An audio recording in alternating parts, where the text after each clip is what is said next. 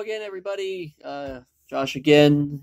It is week 6 at Norwich. I don't know why there's trash everywhere. I hope you guys will forgive me for the fact that my room looks like absolute garbage at the moment. This quarantine shit is not fun, and this is basically where I spend all my time when I'm not at work. Since the gyms are closed and all the trails are closed, I haven't been running much, so basically I just sit in my room and do nothing, and primarily homework. I have a little bit of a sinus infection. The weather in Indiana is always just bipolar as fuck, so, I mean, it was 86 degrees, I would say, about a week and a half ago, and then today it's about 39 with a pretty significant wind chill and on and off rain, so it is what it is. I'm not sick. So I can still go to work. I am wearing a mask, though. Be sure to practice good social distancing and smart choices when you go out in public. The last thing any of us want to do is be cooped up in our houses for the remainder of the summer, if we're even going to have one. From the best of my knowledge, Madison actually just canceled, for the first time in a long time, Regatta, which, I mean, I didn't really enjoy big public events like that anyways, but I did enjoy seeing my friends and shit down there, so stay at home. Stop going out and being fucking stupid. Anyways, so that aside, week 6 was primarily focused on the Marxist school of historiography or history. So the readings, again, I think it was actually a little bit lighter this week than it was for most other weeks. I know Marxism's pretty complicated, and if you don't really dig into the source material, it's kind of very easy to interpret Marxism as a sort of economic determinism. It's a mistake that a lot of people make, and I can understand why, especially given the relative density at which Marx and Engels write a lot of their shit. We didn't actually, I think, outside of just the very basic writings of Engels, so we read, I think, 2 or 3 excerpts, or longer excerpts, about 50 pages each, so about 150 pages worth of readings out of Das Kapital. Well, I'd already read the Communist Manifesto before, so I didn't really want to reread that one.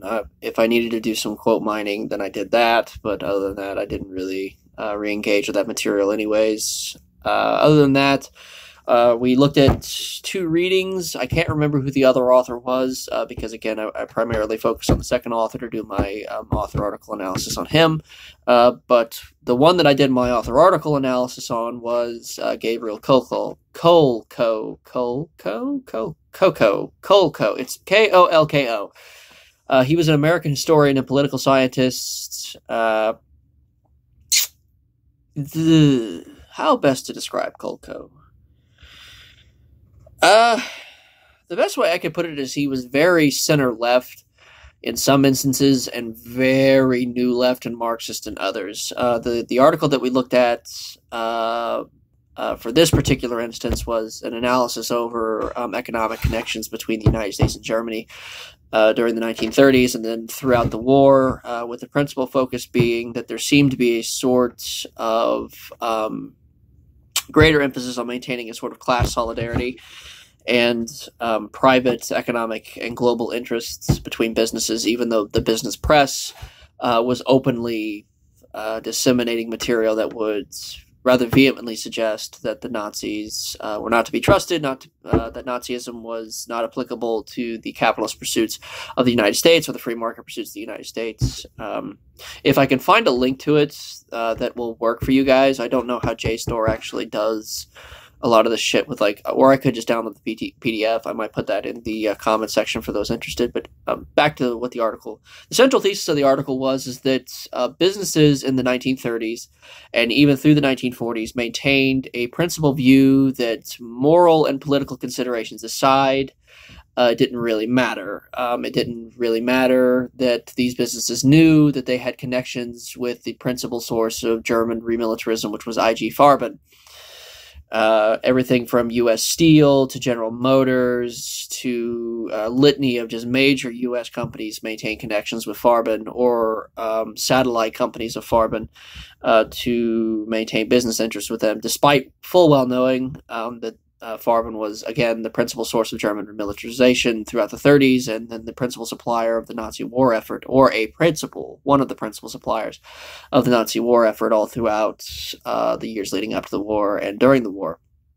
And the reason for this, Kolko asserts or argues, is that in the business world, there is a significantly greater emphasis on the private interests of the business and maintaining a sort of class solidarity that ensures global and local economic security. It's a very... I don't even want to say it's a Marxist approach at history. I know that class conflict and this notion of class is just a principal focus in Marxist history, or at least Marxist history. But it didn't really seem like that was what he was doing. He seemed, even though he concludes that there was a sort of, this was all principally out of a sort of class solidarity thing, it's a very evidence-based approach with how he does things. And in the article, it's very much comparable to later New Left historians than it is, per se, to more centrally focused historians who belong to the Marxist school. So I don't really want to call it a completely Marxist article, but there are elements of Marxism in there. As for what the essential components of the Marxist school of historiography or history are, essentially speaking, it is a mode of history that uses the meta-narrative or a single meta-narrative of class conflict to establish historical progression. So essentially speaking, all historical progression is by default from feudalism all the way to capitalism to eventually to communism, and all of this can be sort of analyzed, compiled, and viewed, and so on and so forth under the umbrella notion of class conflict or class. Obviously, with that, the principal criticism of that is that it's essentially a meta-narrative that oversimplifies a great many things. Another is that inherent within Marxism, there's something known as the principle of false consciousness. And our readings in Truman went over this pretty well. Now, granted, Truman is a pretty conservative author, so I mean, take this how you will. I don't really think that Truman had a real political axe to grind, but it is relatively clear that he's not a fan of Marxism, but in Truman's words, false consciousness is essentially an infallibility matrix that's built into the analysis inherent in Marxism. So what false consciousness is that any factor that could be considered not related to class or class consciousness can be dismissed as a sort of mass psychosis or delusion. And so Marxism has this sort of inherent infallibility complex built into the school of analysis, to where essentially any criticism, any outside evidence can essentially just be dismissed as delusion or psychosis. And the principal example that Truman gives of this is the example of Christopher Hill, another pretty famous historian, pretty famous adherent of the Marxist school and the Marxist ideology. After the fall of the Soviet Union, Christopher Hill was interviewed, and the interviewer, of which I'm forgetting his name, I apologize, asked him, what exactly did Mr. Hill or Professor Hill think of the Marxist ideology, or even the Stalinist ideology, of which holds its roots in Marxism, given the fact of the famines, the mass murder, the political killing, so on and so forth. And Christopher Hill essentially said, that never happened. And then the interviewer, kind of stunned, was like, what do you mean it didn't happen? We have all this evidence. And Christopher Hill essentially said that this is an example of false consciousness. No matter what evidence you show me, I can boil it down to this is just propaganda. And again, it just relates back to this concept that it never happened, and any other criticism or evidentiary base can be dismissed as this sort of delusion or psychosis. So that was pretty much it. We only had one discussion post this week over, the strengths and weaknesses of Marxism. Pretty easy. And then the author article analysis I did over Kolko. And then I think this week, week 7, I'm actually not sure what we're doing. I think it's popular history, sexual history, or some shit like that. So, yeah, that's about all I wanted to talk about this video. I'll see you guys later.